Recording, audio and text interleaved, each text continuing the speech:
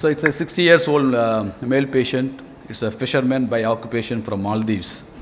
He presented with pain in his right shoulder and inability to lift weight since 2 years duration. He had a fall while he was lifting or getting out down from the boat. He had a fall, and after that he was having pain and not able to lift the shoulder, and he has got a functional difficulty.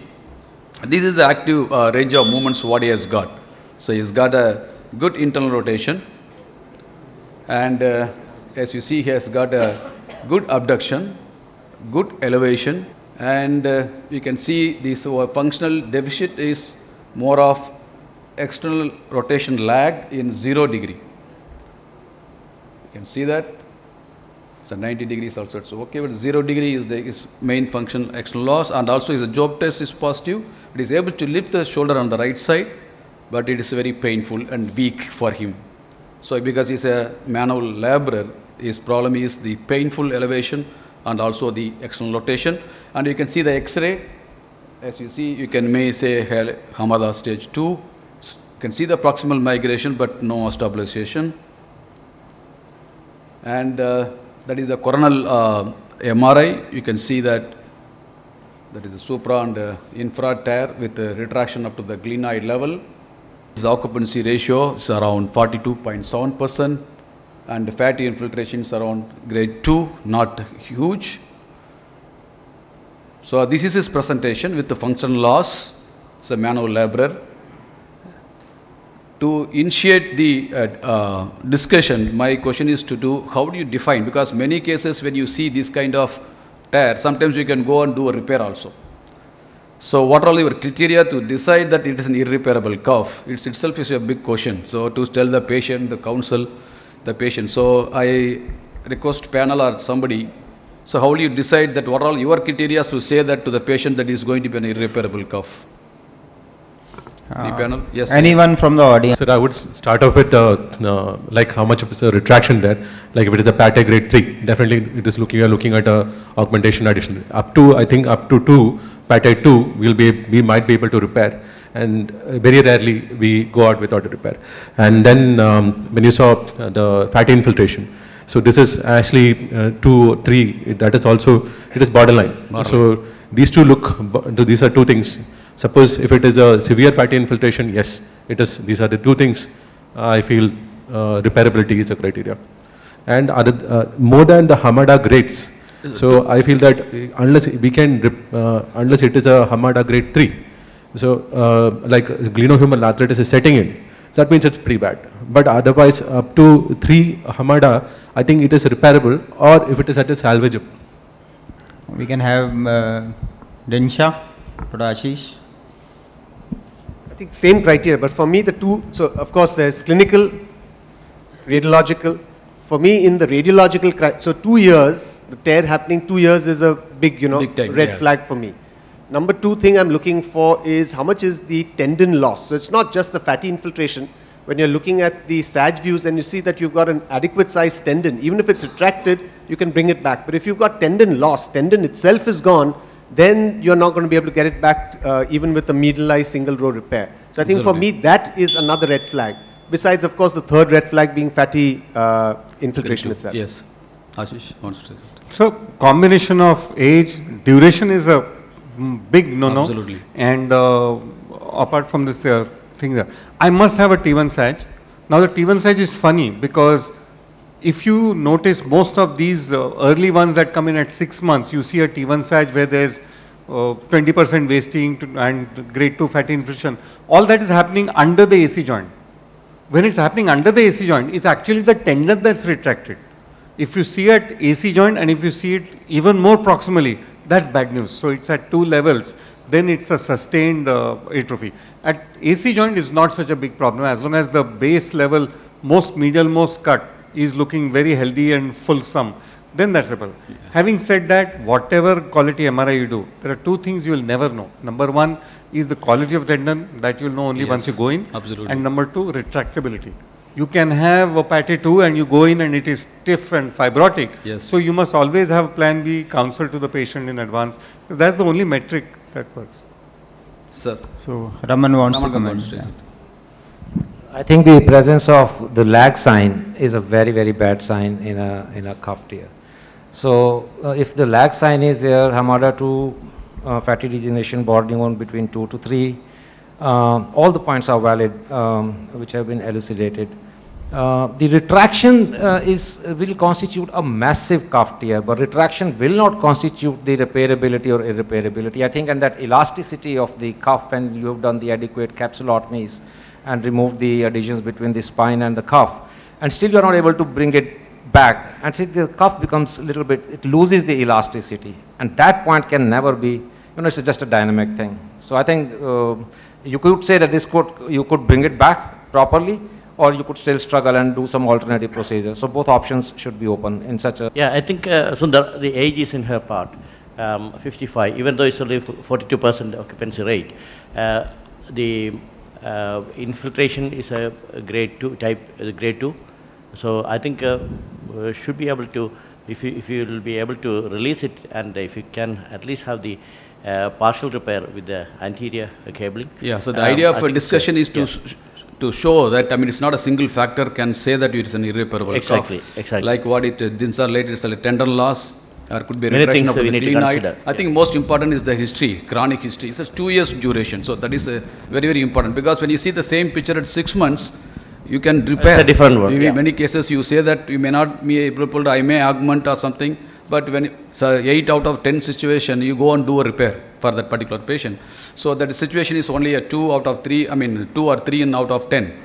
So I think this is a combination of factors very important, especially chronic nature. I think the more than grade 3 or fatty infiltration or retraction more than glenoid, the combination of the factors will decide whether it's going to be an irreparable cuff. So this is a 2 years duration. That's what I wanted to say. So how will you assess this patient? How do you plan for your repairable cuff? So you take the combination of your what kind of tendons torn by doing, even your Collins classifications helps you. So here you can see a complete supra and infra has gone. But the same situation, it is not alone. You cannot take a decision that, okay, by doing this, I'm going to do this procedure. So you have to do a combination of functional deficit with radiological correlation. So that's what makes the irreparable cuff in the management. It makes a lot of difference. So here is the patient who has got a pain and weakness, and he has got a full forward elevation, but painful and weak, and abduction is full and weak, but internal rotation is normal. Of course, extensor rotation lag at 0 degree.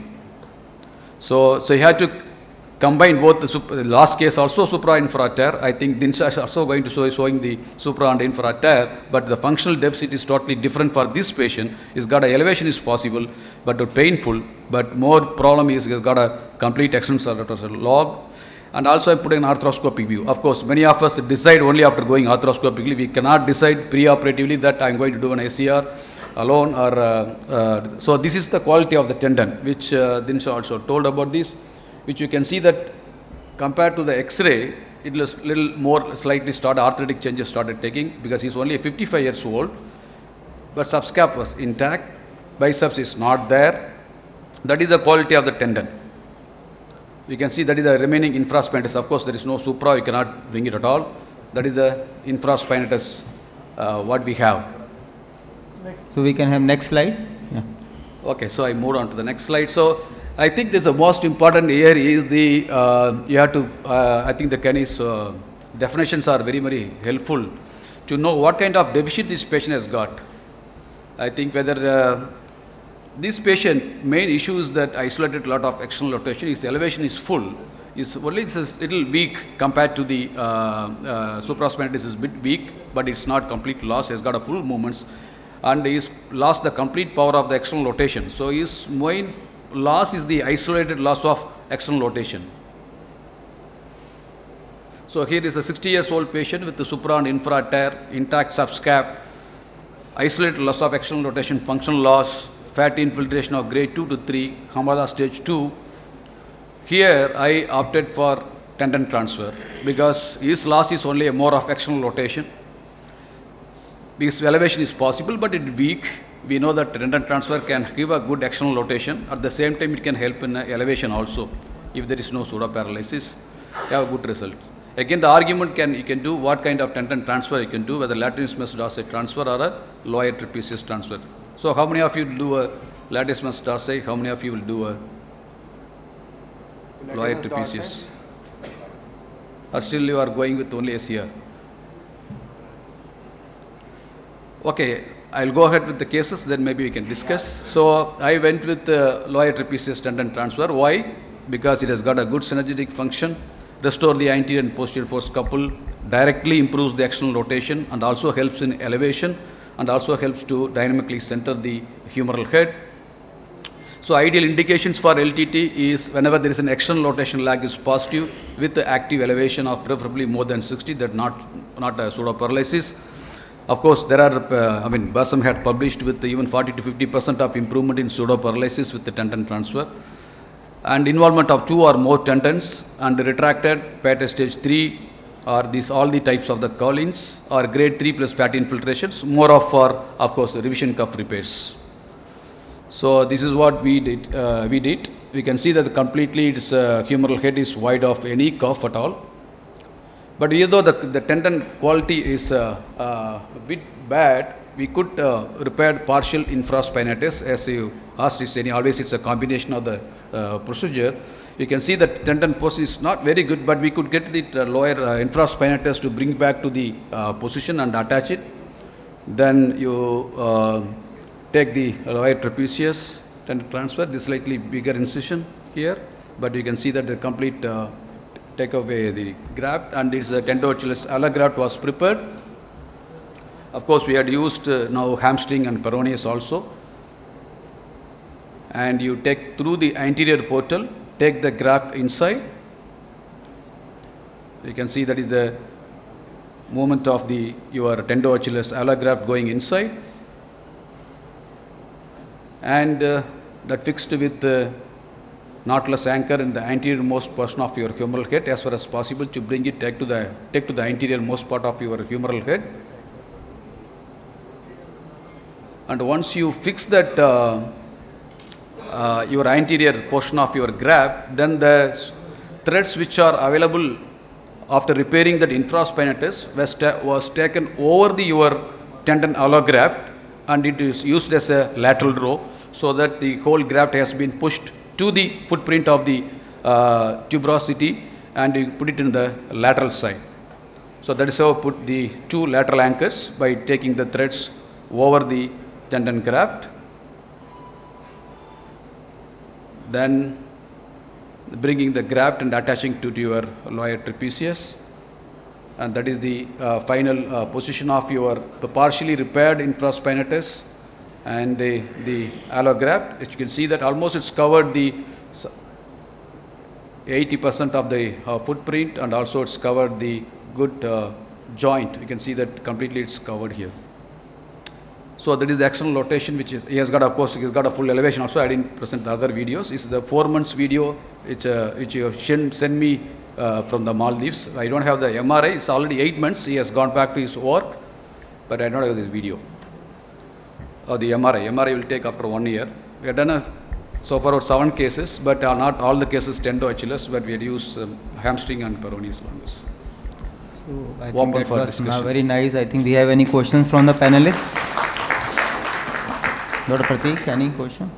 So you use the lower trapezius and you use the allograft. Yes, sir. So any difference you find in hamstring, the cases you said you did some with hamstring, any difference with hamstring oblique allograft? Do you feel any difference between? Our numbers are very less. Of course, we had used, I think, 4 cases of hamstring graft and 2 cases of peroneus so far. But I couldn't find any difference because it's only all done within the last 1.5 years. So I don't have a long-term result to say, but functionally, even the patient who had undergone hamstring graft also had a good external rotation, good power. The technique you use for hamstring and tendoachilles is same or a different technique? Same. Or you did in a tunnel, transosseous tunnel? I use the same technique, screws technique. I don't use the you can use the button also, but I don't use the tunneling and button technique. I use the same technique. Same technique. Try to repair as far as possible infraspinatus. The same threads I use it for a lateral anchor to keeping the infraspinatus over the footprint, the graft over the footprint, and take it and fix it up. So it sits nicely. So that was very nice. I think anyone